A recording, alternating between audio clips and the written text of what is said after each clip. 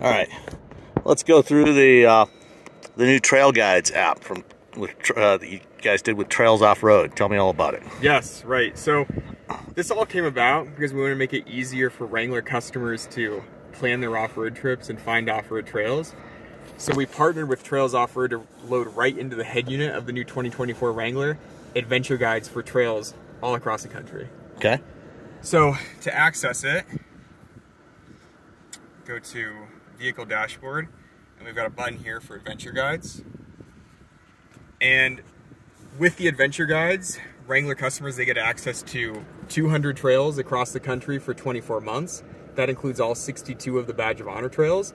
And there's an available premium subscription for $39.99 that includes access to over 3,000 trails. It includes access to the entire Trails Offroad library of trails. So after that first 24 months, do you have to then pay for a subscription for access to any of it? Correct, yes. You'd have to get the premium subscription for the $39.99. Okay, so let's go take us through the app. So once we go into adventure guides, there's a few ways to search for a trail. If you know the name of a trail, you can simply search for it. You can also look for trails near you, and this is going to pull up trails located nearby, sorted by shortest distance. There's also preloaded trails, and there are 5 of these preloaded into every vehicle, every Wrangler. It's equipped with adventure guides, covering some of our most popular Badge of Honor trails. One's in Moab, the Rubicon Trail, of course, Peters Mill Run on the East Coast. And then you can also download trails, and the benefit here is, let's say you're going to a very remote off-road location where you don't have connectivity, and you still want to be able to access the trail guide and the map. You can download the trail ahead of time, and it's going to show up in this downloaded area.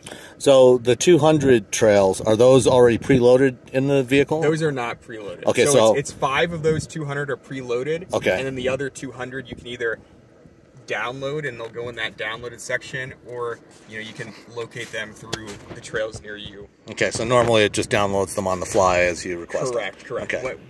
If you have the connectivity. All right. Sure. Yeah. So in general, you definitely want to download them, because a lot of the places you're going to be going probably aren't going to have much in the way of connectivity. I would recommend that. Yeah. Yes. Okay. All right. So we can go to. We'll do our demo trail. So this is a demo that we set up just to kind of show the capabilities of the adventure guides and all the information that's included. So whenever you click on a trail, whether you search for it by name, whether you locate it through the trails near you, whenever you click on a trail, this is going to be the view. So right off the bat, you get presented with a ton of information about the trail. You've got the distance, the duration, the time to complete. So this one takes 60 minutes to complete round trip. And then it's located at an elevation of 3,179 feet. Next, we've got our experience icons, and there are 15 of these. If I click the legend here, you can see all 15 and what they represent. So just at a quick glance, they can provide some context as to the terrain and what you can expect to find on that specific trail. So we've even got a lightning bolt one, indicating that there's a charging station near the trailhead to recharge it for. So if you've got a Wrangler 4xe, you can top off the battery before you start on the trail. Exactly. So then you can experience the electrification benefits off-road, that instantaneous torque, the near silent operation. Yeah, I was just trying the trail that you have over here in a 4xe Wrangler, and I did most of the trail in electric mode. Yep. I would have done the whole thing, except that it wasn't fully charged before we started. So. Got it. So under the experience icons, there's a description of the trail, and then on the right-hand side, there's a map of the trail itself with the numbered waypoints. For this demo trail, we only have 5 numbered waypoints.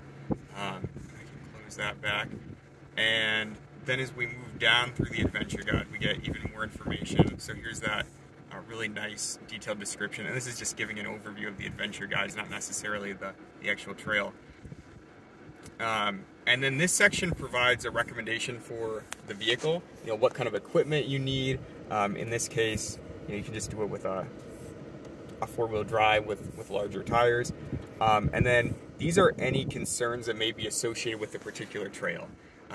So if there are concerns about potential body damage just because of some really intense obstacles, that's going to be indicated just like it is here with a green check mark. So you might not want to take a Ram TRX down this particular trail. Well, especially, with no full size. Yeah. That would probably be a bad idea. You know, pinstriping if there's a potential for tree branches, scratching the side of the vehicle, scratching the paint. You know, really if there are any concerns that a customer might have, they can make sure, or anything that they're not comfortable with, they can make sure that that trail doesn't include those things. You know, some people are very uncomfortable. That's very handy to know know this stuff. You know, I mean, I've gotten stuck in a mud pit before, and you know, knowing that there's mud along a trail, if you're not prepared for it, that's definitely something you want to avoid. Oh, absolutely. This can help make sure you're prepared, right? So if there's going to be deep sand, you can bring max tracks to get traction. If there's mud, you can make sure you're going to have you bring a buddy, you have a tow strap. Make sure you have mud terrain tires. Or have a new Wrangler with the optional built-in worn winch. Yes, absolutely. Yeah. New 8,000-pound worn winch. That would be a big help in a really muddy trail. And then as we move down, we get the advanced sort of difficulty rating. So all the trails are rated on a scale of 1 to 10, 1 being the easiest, 10 being the most extreme, the most difficult. And there are always going to be 2 ratings for every single trail. You're going to have this mandatory rating, so this trail is rated at a 4, and that encompasses everything that you absolutely have to do to complete the trail. Whereas this optional one, this is going to include any obstacles that you can bypass that are optional.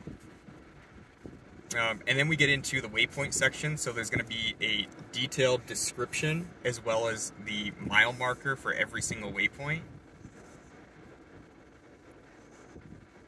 And then once you've found a trail that you want to tackle, you want to route the vehicle there. So then what we're going to do, we're going to go back to the top of the adventure guide, and we're going to simply press go here. And that's going to send the GPS coordinates for the trail right to the integrated navigation system. With all those waypoints and everything. Exactly, yep. And in this case, we're basically at the start of the trail already, so I get this pop-up for, you know, you've reached your trail. You will arrive at your destination at 2:13 p.m. Which is now. So then we can simply press follow trail, and that's going to pull up this interface where you're presented with that really nice large map of the trail, once again with the numbered waypoints. And then you've got that icon right there that's going to symbolize your location so you can track your progress making your way down the trail. You've got real-time pitch and roll while you continue down the trail, and then when you get to any tricky spots on the trail where you need to see your tire placement, you can toggle back and forth to that front trail camera view. And these are, you know, they're dynamic, showing you where your tires are going to be headed. And also, there's that clean camera function in case it gets too muddy. And you simply X out of that, and then you're back at the adventure guide screen. Now, let's say you want to record your journey, or you want to tackle a brand new trail, or record a brand new trail that there isn't an adventure guide for, and you can do that by pressing start recording. And what this is going to do, it's going to create a path using GPS breadcrumbing, mapping, you know, the trail of your choice. And then if you encounter a key spot on the trail, like there's maybe a fork where you have to make a left or a right, or there's an obstacle, you can add a waypoint, and there are 3 classes of waypoints that you can add to the recording: places, guidance, and obstacles. And then those can all be accessed then, you know, stop that recording. Nothing was recorded. You can also then go into saved recordings. There's nothing here yet because no one's created anything.